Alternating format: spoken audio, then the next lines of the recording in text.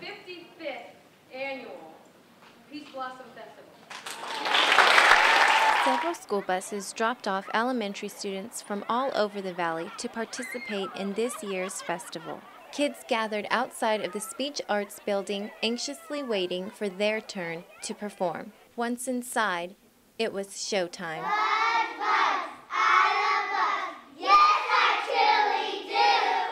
But performing wasn't the only highlight of the students' day.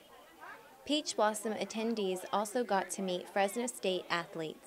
Athletes signed autographs and took pictures. Fresno State students have come together to put on a 2-day festival, letting Central Valley kids blossom. Volunteer Caroline Sowers says she enjoyed coordinating the event this year because it's not only fun, but it's also educational. It's really good to see all the kids out here, really excited to go on stage and recite their poems, and they're really not nervous at all. They're really excited to be up there, and I think it's a really good way for them to break out of their shell and kind of get introduced to public speaking. As for the parents, many got to see their children perform for the first time. But for others, this is more than just a festival.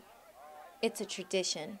I participated when I was in elementary school and then judged when I was a student here at Fresno State, and now it's really fun that I get to bring my kids to it. So I just think it's a neat experience. For 55 years, the Peach Blossom Festival has given teachers, students, and their parents memories that will last them a lifetime.